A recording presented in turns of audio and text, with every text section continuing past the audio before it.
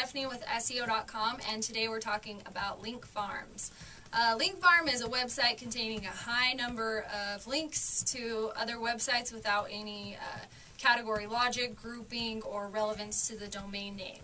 So if you land on a website and there's hundreds of links and none of them are related, then you've probably landed on a link farm.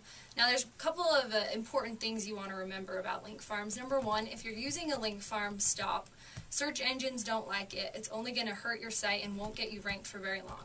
Number two, if you have a client or you take on a client or you currently are using a link farm, take all corrective action to get that removed as soon as possible. And number three, remember that SEO is all about relevance. So in your link building, try and do very relevant strategies. So go after your guest blogging and your press releases, your social media, your high quality directories, and you're going to rank higher for a longer period of time. It's important just to have the overall perspective that you need to diversify your link portfolio and make it look as natural as possible, and the search engines will like it and rank you.